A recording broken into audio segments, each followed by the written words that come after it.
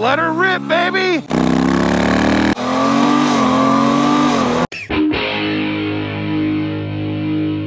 What's up, Burrito? Shade Tree Surgeon here at Bert's Barracuda. And man, let me tell you, the floor out here is full of brand new CVOs, brand new road glides and street glides, all the 2024s that you're seeing all over YouTube. There is brand new glides in all the brand new colors. And whether you like the new colors or the new look of the shark nose or not, I guess that's up to you, but big fan of making baggers chrome again. And even though I've heard the new street glides and road glides are actually way more affordable than they've ever been, affordable is a sliding scale. If you got enough cash to drop on one of those things, go ahead and do it, man. Berts will take care of you. Whenever I come up to Berts, I come looking for something a little more in my price range, and they never disappoint. Berts is one of the few places that takes in pretty much anything in trade. They've got multiple cars on the lot right now for like $500 because they took them in on trade. They take guitars, knives, baseball cards, you name it. As long as they don't have to feed it, they'll take it in on trade. So it's one of the few Harley-Davidson dealerships where you'll find a pretty awesome selection of really affordable metrics on the floor, and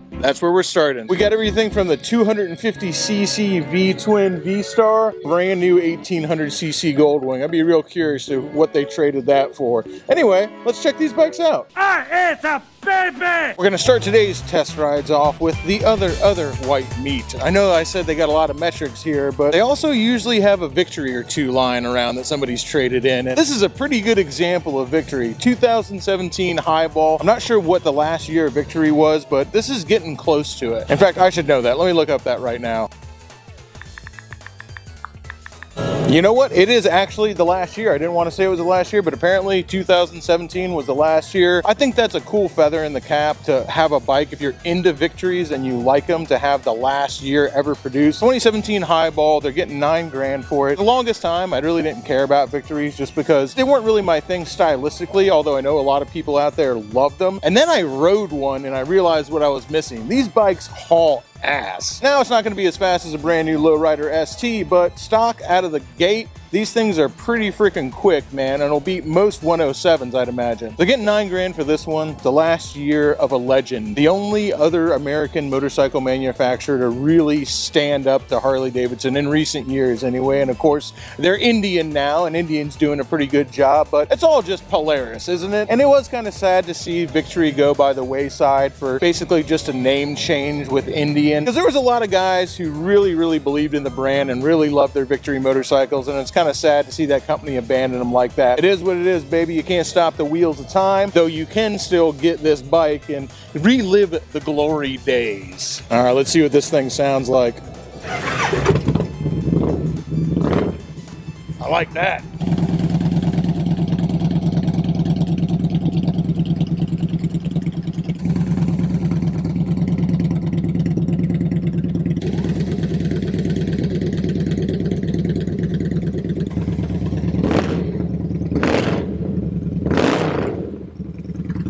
Sounds good. The last of a dead breed.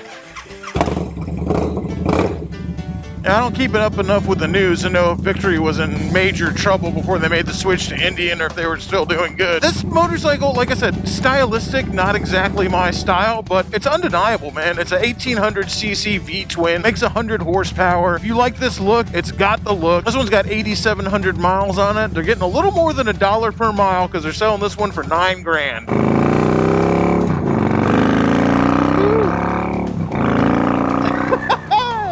Hard to think about the looks of anything when you twist that throttle, though. God, this thing has just a freaking phenomenal sound.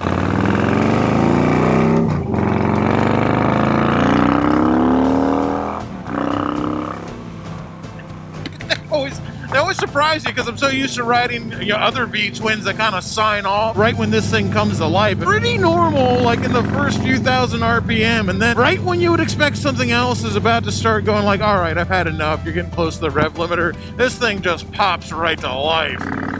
Wonder how much influence the new Indian engines actually take from this old Polaris mill. Because for all accounts and purposes, everyone said this was a really good motor, man. Now, its upgradability was kind of in question, but for a lot of guys, they don't want to tinker with it. They want that thing to be ready to go out of the box, throw some exhaust and an air cleaner on it, quick ECU flash, and you're done. Your bike's ready to go. It already makes the horsepower it should. Kind of been the thing that everyone always talks mess on Harley about, is the fact that the bikes leave horsepower in the engine for you to find at home. Go like, hey, you should be paying for everything. If you're paying that price, you should get everything. So everyone else is kind of just like, hey, this is an optimized engine. It's pretty much ready to go. So the people who love that about Harley love it. The people who hate it, hate it. You're not going to make everyone happy. I personally love to tinker, but that doesn't mean that this ain't a great bike.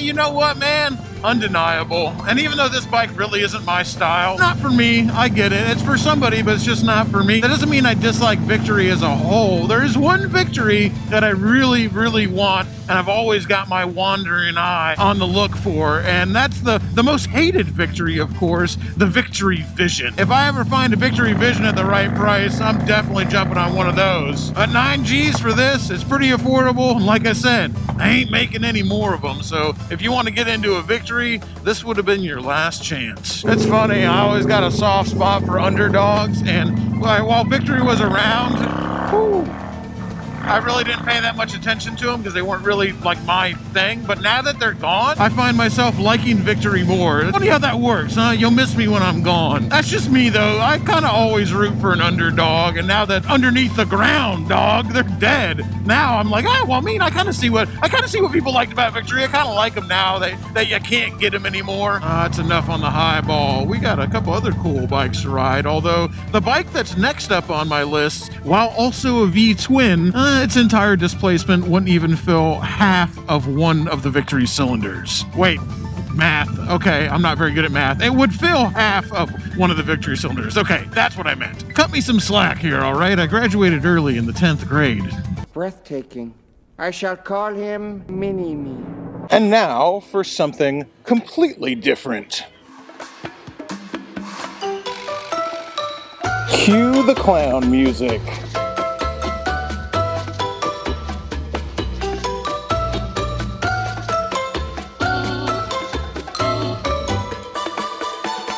Am I gonna fit in the frame with this bike?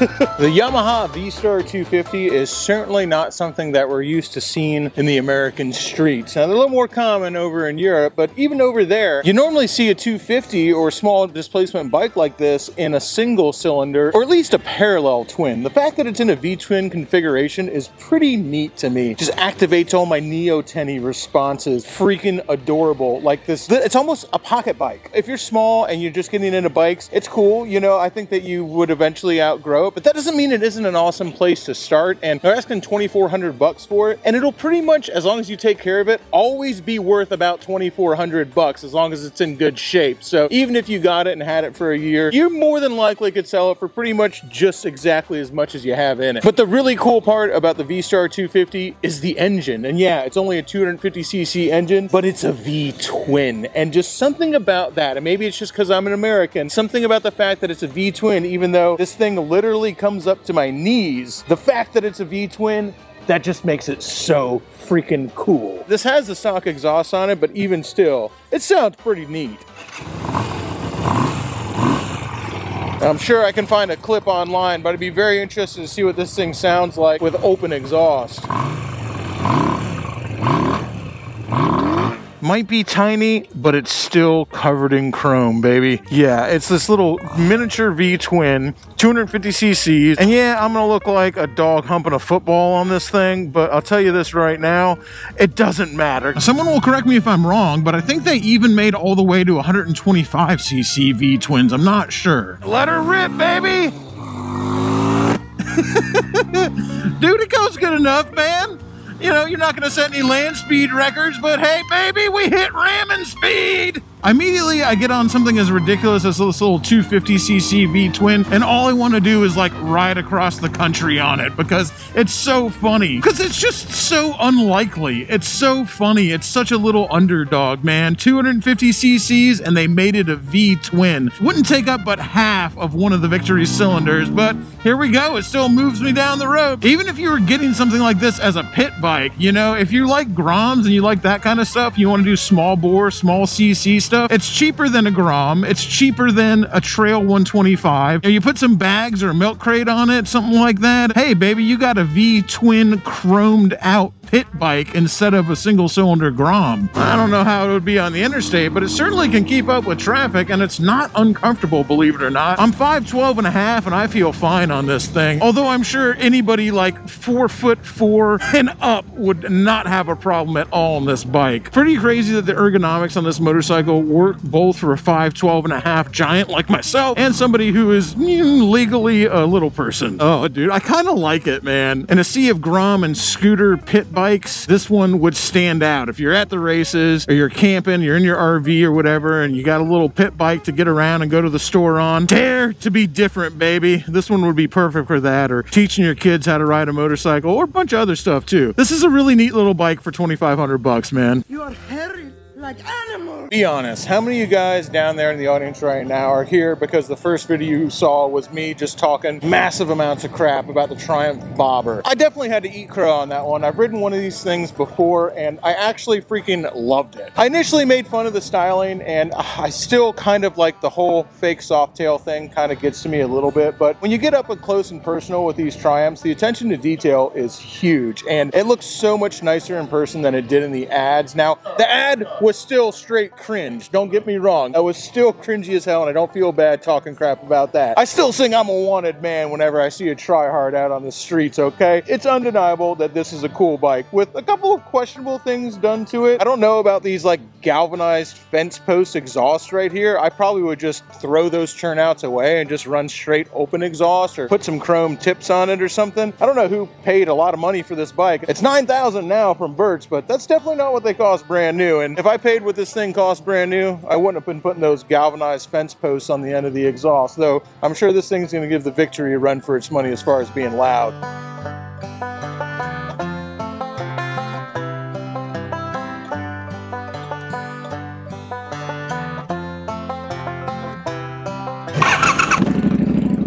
Oh yeah, this is going to be loud.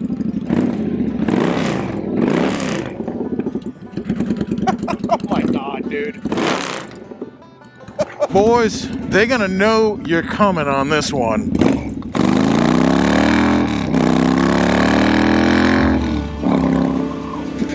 Damn, dude. Believe it or not, the sound is not actually that bad on the bike. Although I do feel bad for anybody behind me or to the side of me, but once you start rolling on that throttle, that sounds like a them problem, not a me problem. That D-cell, baby. God, it was such, I think, personally, I know some people like the sound of the 360-degree V-twin. I think Triumph going to 270 was the best move ever. This motor sounds so much better.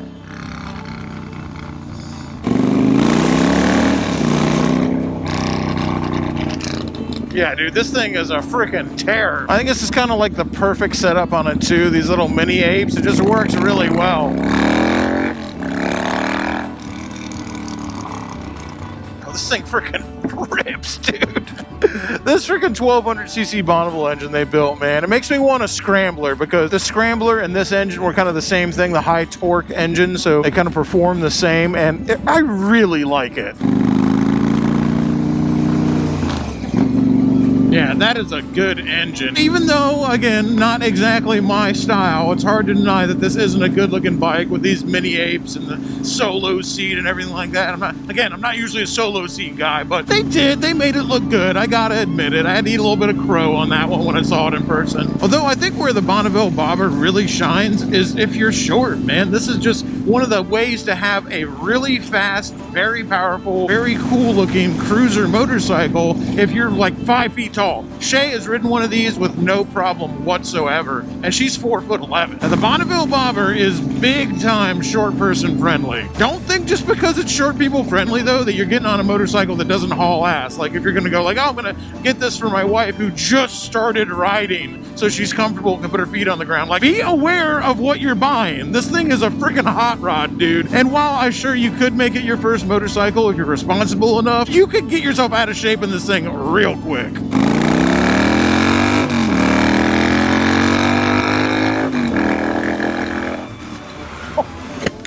Yeah, it might be beginner friendly height wise, but that is not a beginner power band. This thing hauls the mail, boys. Like I said, every time I ride one of these engines, it makes me wish I had the scratch to get a Triumph Scrambler. And I came real close to getting her 2-wheel Scrambler when she gave it up. It just wasn't in the cards for me. Maybe one day, but unfortunately, while the Bobbers don't keep their value super well, this one's $9 grand right now. The Triumph Scramblers, those really hold their value, so I don't think I'm finding a cheap one anytime soon. If it was mine, I'd get rid of that galvanized fence post on the exhaust and put some nice cocktail shakers on it. Those MGO cocktail shakers, this would still be really loud. I'm doing pretty good today. I'm riding bikes I love, but none that I'm actually tempted by. Like this Triumph Bobber, awesome motorcycle. I'm not really tempted to buy it because it's just really not my thing. Doesn't mean it's not your thing. This is a righteous bike, man. Awesome bar hopper. This is a bike night bike, man. An in-town bike. Although I'm sure there are people out there, in fact, I know one of them who built sissy bar racks for them and traveled with them. You can tour on a Triumph Bonneville Bobber.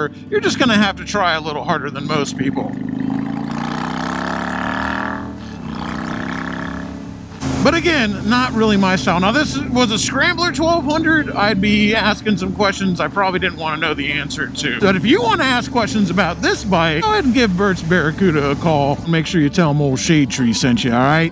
Bikes I don't actually want to buy, those are the safest bikes in the world for me to test ride. So now, let's go test ride something dangerous. No. Danger's my middle name.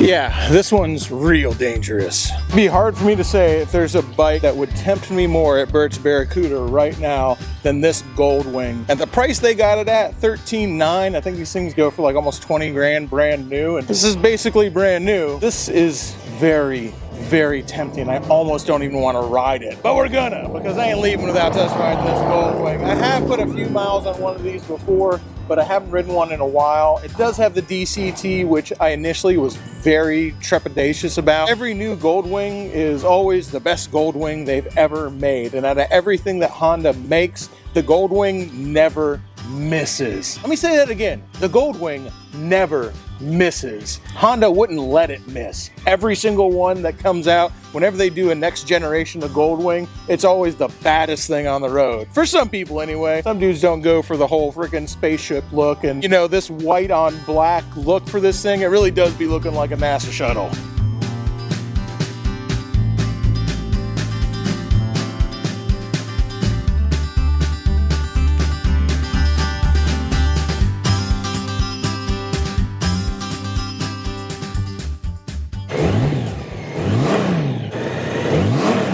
This could be the only bike you need, and it could probably be the last bike you ever buy. And that goes for almost any Goldwing, but especially these newer ones. All right, finally, a motorcycle where my dad Force Ones are more at home. I'm still grabbing for the clutch on these things. All right, let's remember how to do this. I gotta put it in drive. Always a little weird taking off at first with no clutch, but basically you kind of just use the rear brake as a clutch. Yeah, you stop missing that clutch real quick as soon as this thing starts banging through the gears. And you can put it in a manual paddle shifter mode too. I got it in tour mode right now, so it's not downshifting super aggressively, but we could change that. There we go. Sport mode, baby. That's what we want. You have to like physically restrain yourself from grabbing a clutch when you roll up to a stoplight. It's funny. This thing's only got 4,100 miles on it. That's wild. It really is like brand new. Taking over $1,000 off for each 1,000 miles it has on it at $13,900. All right, do a U-turn here while holding the rear brake. I definitely have to get used to it, man. Wouldn't have to get used to that, though. really holds those shifts in sport mode. That's freaking cool. What else is there to say about the new Goldwing that hasn't already been said? It's the best motorcycle made. End of story, period. It does everything. Now, are the looks for everybody? Is the way it sounds for everybody and stuff like that? Yeah, the best motorcycle in the world, of course, is up to you. Motorcycles are, that's the cool thing about them, is they don't have to be perfect to be the best. But if you were to measure everything up, like facts and figures and all that, the Goldwing is the best motorcycle in the world, in my opinion anyway. And this Goldwing could be your Goldwing. Please, let it be your Goldwing, because again, this is the most dangerous bike at Berts for me to ride, because it's the one I want to ask questions to that I really don't want to know the answers to. DCT works so well, and in sport mode, it holds the shifts, man. It really is something else. Downshifts for you. It'd be hard, dude. I'd be hard not having a clutch. I think I'd want one with a clutch, but god damn, this motorcycle is freaking amazing. Haven't I said that about all of them? Didn't I say they're all freaking amazing? Drinking game. That's what everybody says. New drinking game. Take a shot every time I say it's like freaking amazing. I don't know what to tell you on that one, man. Because it is. As I said, this thing's dangerous. Let me park this thing. I really do not need to be riding this motorcycle around. As I back it up, I'm gonna go, hey, that thing has reverse, you know? Well, I don't know how to turn it on these bikes, so for all intents and purposes, for me, it doesn't have reverse. That is a freaking really nice bike, man. Walk away, Josh. Walk away. Berts has a lot of brand new Harleys. Everybody and their brothers releasing the new 2024 Road Glide and Street Glide tests and reviews, and nothing against them, but I feel like I don't really have anything to add to that, so I'm not going to be test riding one in today's video, even though I could. They're sitting there on the floor. They got plenty of them. If you're looking for one, get it from Berts. They will fly you in from out of state. Ask for the shade tree deal. They will fly you in on their dime, and you can ride that motorcycle home. And even if you don't want to fly in, if you buy the motorcycle from Berts, if you know what you want, they'll actually ship anywhere in the lower 48 for absolutely free. That doesn't mean I don't like the new Harleys. I think they're awesome. I like the updates. I think they look really good. Maybe I like the old fairing a little bit more, but I'm sure the new one will grow on me. They always end up growing on you after a little while. But when I come to Berts, this is the stuff I like to show off, because at the end of the day, Berts Barracuda is actually one of the best places in America to buy a used metric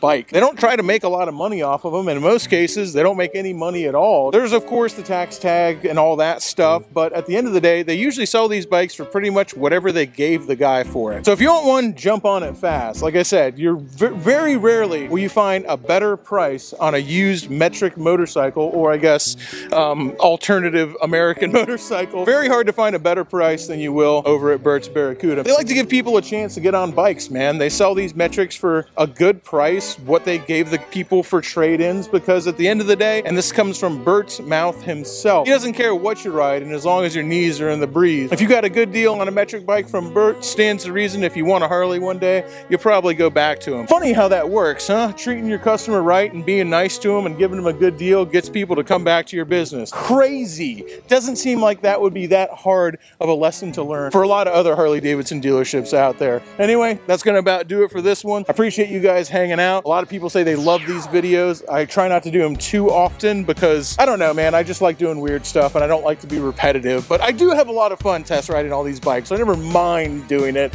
I just don't ever want to get repetitive on the channel, but everyone always says they really like this style of video and seeing me test ride all these bikes, and maybe I'll test ride the 2024 Street Glide and Road Glide. I don't really know. Everyone else has done the reviews on them. I feel like I've got nothing to add, and it would be redundant if I did one too. But that's gonna about do it for this one, y'all. Till next time.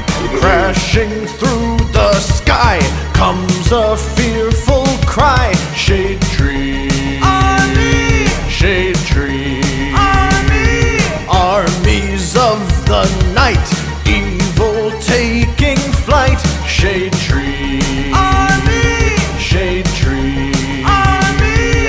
Nowhere to run, nowhere to hide. Panic spreading far and wide.